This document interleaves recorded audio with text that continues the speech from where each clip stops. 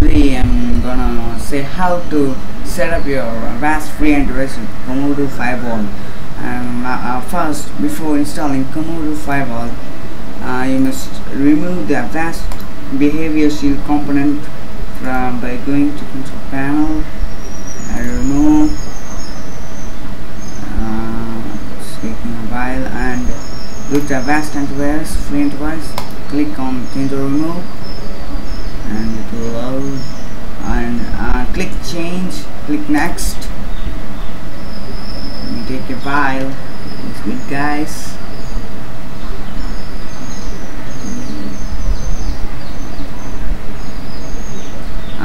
Now just uncheck the behavior shield and click next.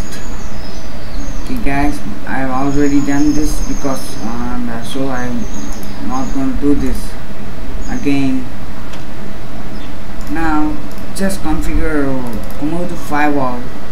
Go to just leave it at the default level and you'll get the maximum internet security for free.